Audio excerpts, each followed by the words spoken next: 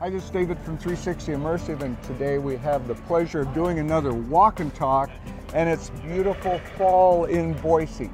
And more so, we have the pleasure today of introducing our newest family member in the 360 Immersive family, and that is Jennifer Quinn, or what she commonly goes by as her brand, which is JennyQ. Now, Jenny, can you tell us a little bit about how you joined us, why you joined us, and what you bring to the table? Yeah, I'd love to. First, I want to say it is absolutely a delight and an honor to be a part of the 360 Immersive family. Actually, David, you and I met along with Jennifer Laster, the CEO. We met 3 years ago. That is right. At the Idaho Virtual Reality Council Founding Members Bash. And what's cool is they're located right over there. They are. And so it's awesome to have this connection. And of course, we've worked on a few projects together. We have. And I am what I would consider an early adopter of technology, not necessarily the equipment and all of that, but how technology advances human communication and human connection. So can you tell us a little bit about connections? What does that mean? Absolutely, absolutely. So I have a digital marketing company that I've had since 2007. And I've watched as the technology has evolved that people from all over the world are connecting. And it's been so exciting. Twitter's what really caught my attention. I mean, if we're being honest, it was back in the day with Yahoo Chats. I'm like, these chat rooms were amazing, the way that people from all over the world were connecting, right? But then Twitter, and I was fascinated at the psychology behind it, because real connections were being made. And in 140 characters at the time. 140 characters. Yeah, real connections were being made, business was being conducted, and human relationships were being built. Well then, in 2015, I was introduced to Periscope, which is a live streaming app on your mobile device. And it's all about video. 100% video, right? And I saw the same thing happen on Periscope that happened on Twitter. It was magical. I was invited to attend summits in New York City and San Francisco with the people who met on Periscope. And it wasn't, here's what made it a different summit or a different conference. These weren't people who were in the same industry. These were people who connected through live streaming. So we had professionals, and we had you know, people who created crafts in their home, and we had people who were writing books. Yep. And we all came together because we had built that real connection via video. Cut to IVRC and meeting you and Jen, and I was like, okay, virtual reality is magical. And so it just so happened that the timing was right for us to do business together, and I'm super excited to announce, really for the first time publicly, that I am the CMO or Chief Marketing Officer of 360 Immersive. That is right. So tell us a little bit, you talk about VR being magical. Yes. Well, what does that mean?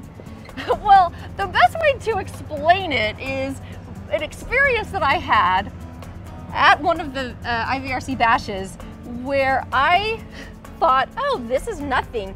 I'll just jump on Richie's plank and I'll just do my thing, right? I put the VR goggles on and I thought, my brain knows this isn't real. I'm gonna be just fine. I couldn't even walk out on the ledge because it felt so real. I was completely immersed, and it kind of, you probably know better the technical thing that it did, but it hijacked my logical brain and took me fully into the experience. Well, what it did is Yeah. it took you into an alternative reality, and Okay. thus the word, you know, virtual reality. And that, if you think about it from a training or marketing standpoint, where we can move people and we can help influence them, we can make them safer in the workplace, we can give brands a new platform that they can promote their products or their ideas, all from a way that we haven't been able to do it forever. So much. In fact, to your point, the other day I had the experience of demoing one of our apps, and it was in a construction site, and I, as the participant, I was to identify the safety hazards. Yep. And it was really cool the way that it gave me immediate feedback. Yes, this is a safety hazard.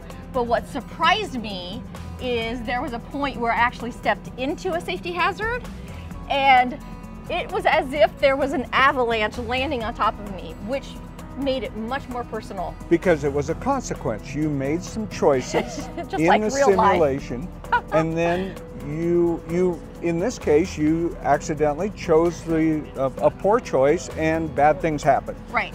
And that's what's great about this technology, is that we can simulate what happens in real life without harming anybody, but they learn from it. Yes. And it's so impactful because a year from now, after people will go through this simulation, they'll still remember it. They'll still remember the learning and the objectives, and that's what's magical. Well, no question, because when I did that plank exercise, that was about a year or two ago, and I can still feel the anxiety that came over me. And all I was doing, I just had VR goggles on, and I was just standing on ground just like this, and it freaked me out.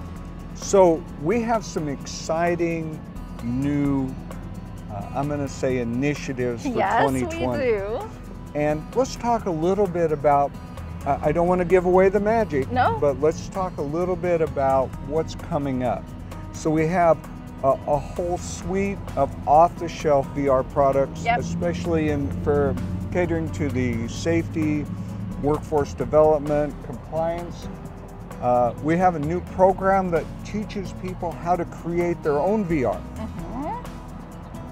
And we have the platform that kind of weaves it all together so that it can be seamlessly distributed and implemented, because that's the biggest thing, is implementation in the classroom, in the training room, at a trade show, if it's a marketing component. I haven't given away too much. No, you haven't, but I want to say the thing that's compelling about this is you are making, I have to say we are making the virtual reality experience available to any company, corporation, even a small business who wants to utilize virtual reality for training, right? Because not only is it more effective, but it's more appealing and more engaging. And what's the key factor is affordability. Affordability, and that is what, boom, we're nailing. Yep. Okay. Okay. We can't tell more. Look, thank you for joining us today.